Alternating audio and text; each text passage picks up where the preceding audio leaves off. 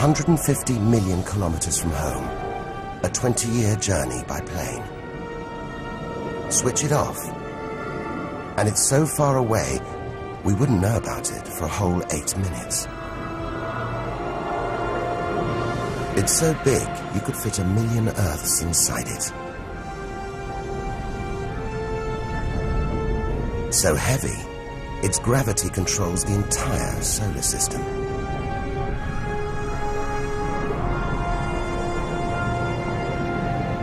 But who needs numbers? We've got the real thing.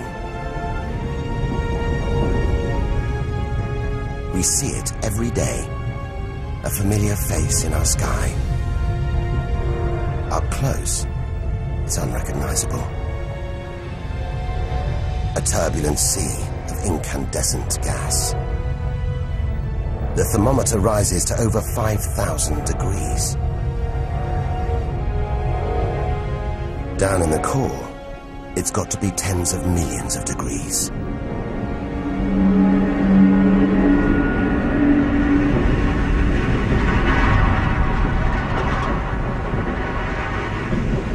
Hot enough to trigger a nuclear reaction, turning millions of tons of matter into energy every second. More than all the energy ever made by mankind. Back home, we see this energy as light, feel it as heat. But up close, there's nothing comforting about the sun. It's so full of electrical and magnetic activity, it's bursting out in these huge incandescent gas loops called prominences. Each one releasing more energy than 10 million volcanoes. You could get the Earth through one of these loops and still have tens of thousands of kilometers to spare.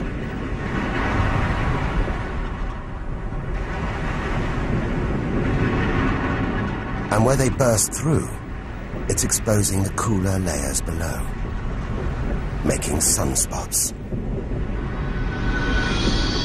They're a fraction cooler than their surroundings. That's why they look black, but they're still hotter than anything on Earth. And they're massive, too. Some of these are at least 50,000 kilometers across. A solar flare. A superheated stream of electrified gas blasting deadly radiation out into space. But one day, all this will stop. The sun's fuel will be spent.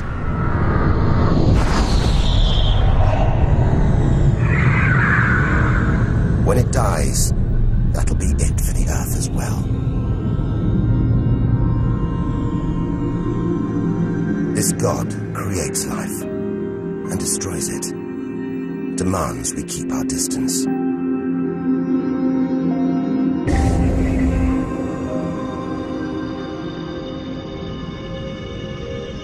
This comet has strayed too close. It's being boiled away by the sun's heat, creating a tail that stretches for millions of kilometers.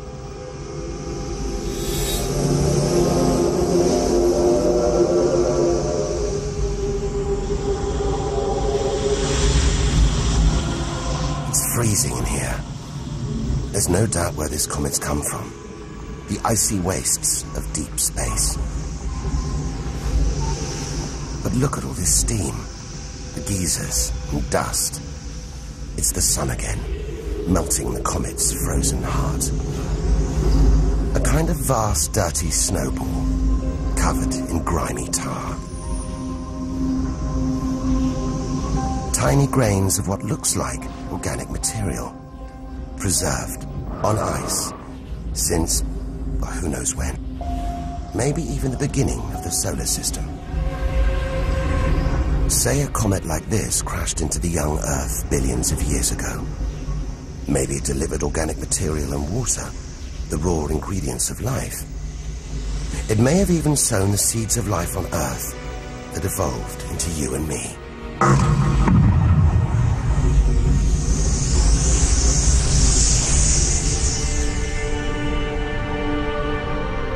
But say it crashed into the Earth now. Think of the dinosaurs. wiped out by a comet or asteroid strike. It's only a question of time. Eventually, one day, unless we can find a way to protect ourselves, we'll go the way of the dinosaurs. The Earth is safe. For now. But if life on Earth was obliterated, we'd be stuck out here, homeless, adrift in a hostile universe. We'd need to find another home. Among the millions, billions of planets, there must be one that's not too hot, not too cold, with air, sunlight, water, where, like Goldilocks, we could comfortably live.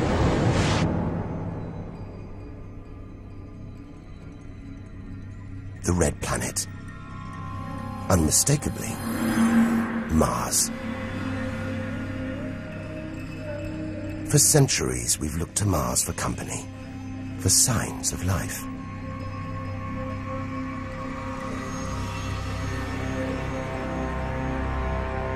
Somewhere down there could be extraterrestrial life. But are we ready to find it? Ready to rewrite the history books, to tear up the science books, to turn our world upside down? What happens next could change everything.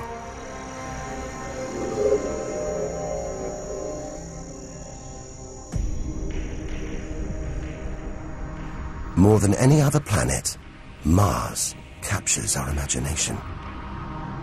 Think of sci-fi films, comics. What follows? Martians. It's all just fiction, right? But what if there really is something here? If there is, it's living on a dead planet. The processes that make Earth habitable shut down hundreds of millions of years ago here. Red and dead. Mars is a giant fossil.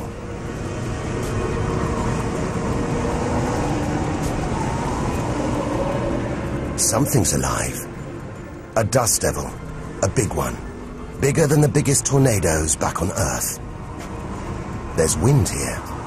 And where there's wind, there's air. Air that could sustain extraterrestrial life. But it's too thin for us to breathe. Full of choking carbon dioxide. There's nothing to protect Mars from the sun's ultraviolet rays. And it's cold. As low as -80 degrees. Freezing water in the ground, at the poles, and even in the atmosphere. As snow.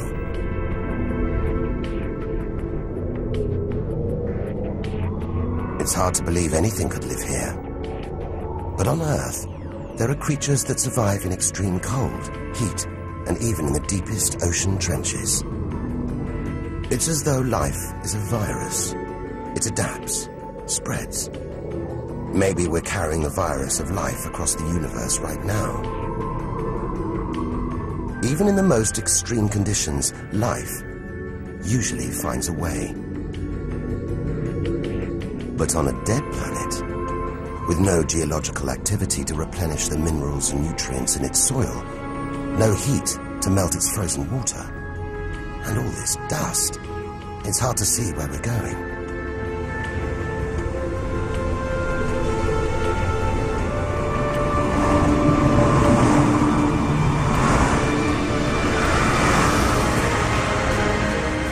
But we can't miss this. Olympus Mons. A vast, ancient volcano. 3 times higher than Everest. So wide, it would stretch almost all the way across Spain. Since its discovery in the 1970s, it's been declared extinct.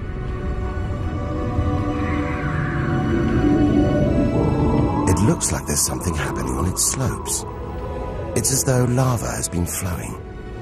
But any lava flows should be long dead, obliterated by meteorite impacts.